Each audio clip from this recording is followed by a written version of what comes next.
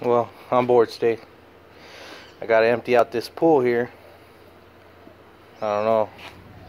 I could use my foot, but then your foot gets wet, you know. What I do, I get me a piece of hose, about 3 feet long, more or less. Dunk it in the pool. Make sure both ends get submerged. Then I put my thumb over it, pick it up, and bring it over the edge.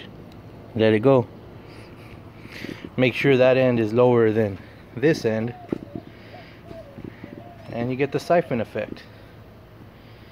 You don't have to worry about standing in one place for about 10 minutes. Let it work just through siphoning. Pretty easy, pretty lazy, pretty cool.